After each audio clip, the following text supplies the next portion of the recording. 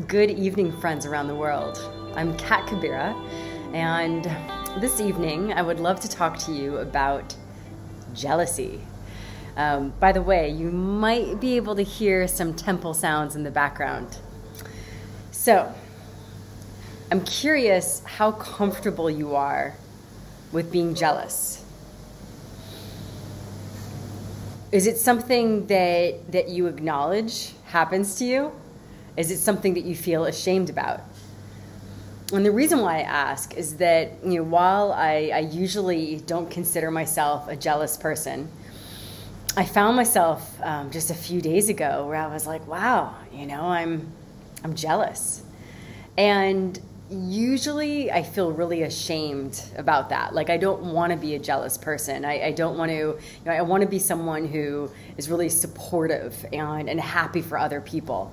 And so I feel like, oh man, there's like a character flaw if I actually feel jealous. But I've reflected upon those times that I felt jealous in the past. And how can we start to use jealousy as a tool for growth, as opposed to just something that we feel ashamed about and try to secretly manage, but it's kind of always there. I remember I had a friend years ago who I just adored everything about her. Fabulous, amazing yoga teacher, a great healer.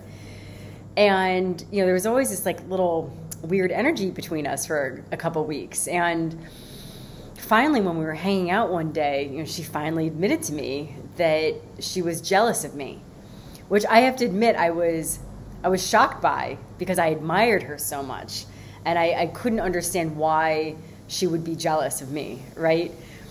And yet, just by her acknowledging it, as opposed to how she was kind of pretending it wasn't there, but it was like this little undercurrent that was a little bit uncomfortable, that actually helped it dissolve.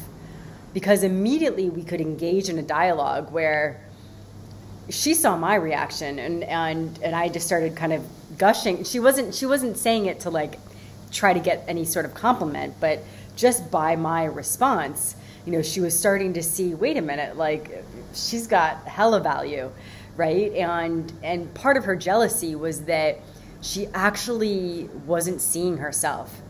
She completely was dismissing who she was, what her strengths were, what her gifts were, and only focusing on what she was lacking and going into comparison. And so that also helped because, by acknowledging the jealousy, that also dissolved it, and it actually wasn't there anymore. And there was just mutual admiration and support. So it actually can be helpful, even though it's such a vulnerable thing, to actually admit, I'm noticing that I feel jealous right now. Another way to play with it, though, and this is where I personally find it really helpful, is if I'm finding myself feeling jealous, it's usually something that I've denied myself. And one example is, I was 24, and a friend of mine had just come back from traveling the world. And I had planned on okay, I'm going to stay in Boston for 2 years, and really hone my yoga career, and then I'll travel the world again. And that was tough because I'd been used to traveling since I was 15, and going to all these places. And I noticed that as she was talking about her trip, I pretended to be happy for her, but underneath I was so jealous. And I sat with myself, when we parted ways, I sat with myself and I was like, okay, what's really going on? There's jealousy, but what's underneath this? And I realized, oh my God, I just want to travel. I'm not allowing myself. I'd put a certain time limit, and there was a part of me that was it's time to go. And I actually did. I started to set, my career in motion after that. So sometimes jealousy can be helpful because it's like a dream that you're denying yourself. And the other part of jealousy, and this is where when I was reflecting on this earlier, is I have 2 sisters and 2 brothers, and when I was born, I got to be the baby for like the first almost 7 years. And I had, siblings that were already older. And I was very territorial of my mother. And my poor older sister, who was 11 years older than me, could never just like hang out with my mom or cuddle or anything, because I would just go in and like butt my way in. And it was like, no, this is my mom. And I know I'm not making a video about being territorial or possessive, but jealousy and possessiveness, that shows up in relationships. And underneath that, though, along with just, me being a domineering child, I find when we start to feel jealous in relationships, it's actually because there's a chord that's being struck in us where we feel insecure and we're really scared that we're not loved. We're really nervous that, or not more than nervous, just like deeply threatened and feeling insecure. Like, well, if someone else gets the attention or love, there's nothing left for me.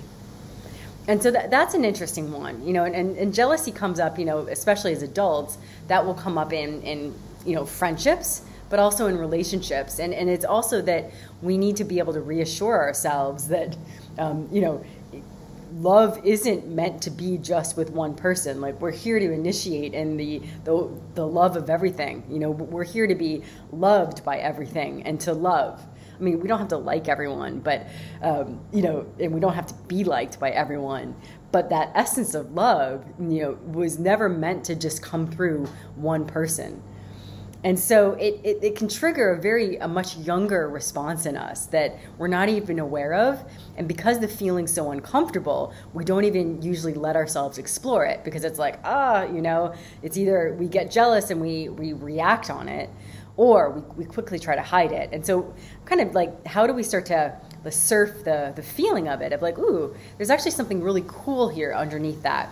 Oh, I need to start to reassure myself, of my own value.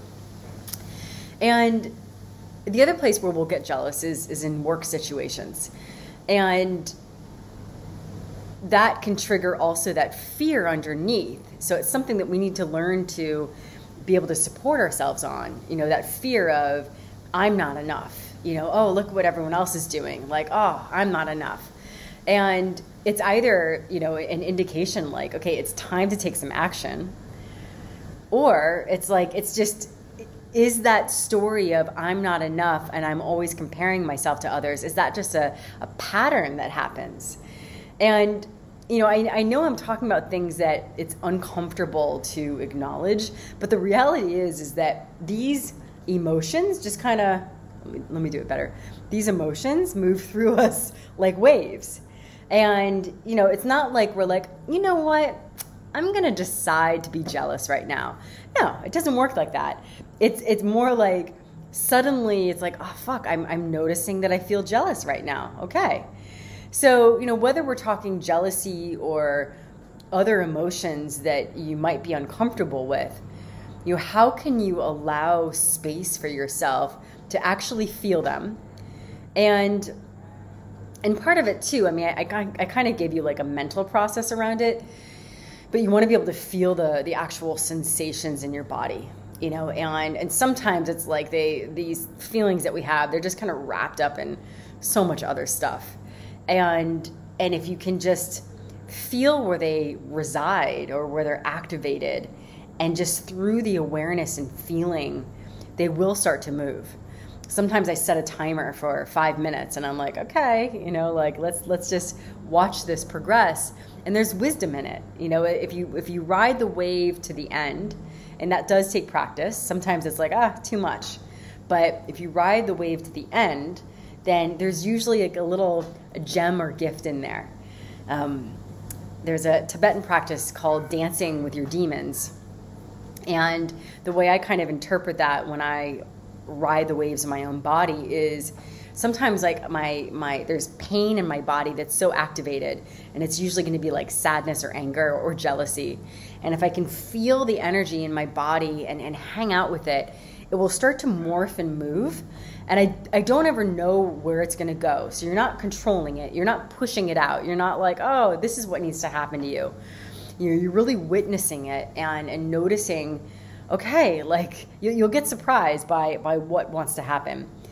And if you can ride it to the end, and when I first started feeling all my sensations, that didn't happen initially, but if you can ride it to the end, what's really cool is that it will take you on a journey, and it will end up giving you this gift. Like there will be this really potent message, like that very pain actually is your power or your gift, and there's going to be a potent message about the very thing that you were missing or longing for. So I know I went on a little bit of an aside, but it's a way this is a useful tool, so you can take out the labels around whatever your emotions are, because we can get too heady about it, and then it never processes it. It's just all mental. And it's like, okay, how can I just ride my wave, or ride the train of these sensations and see the transformation at the end? So going back, whether it's jealousy or other emotions that you're uncomfortable with, we are learning how to allow the totality of ourselves to run through our system, the totality of the universe. And if you can start to, when these uncomfortable feelings come up, if you can be like, all right, I'm not going to push you away, and I'm not going to react, right? I'm just going to allow, feel, acknowledge, and also just see like what's underneath, because there's going to be a gift there. What's underneath? I'm sending you lots of love from Bali, and I will see you very soon. Bye.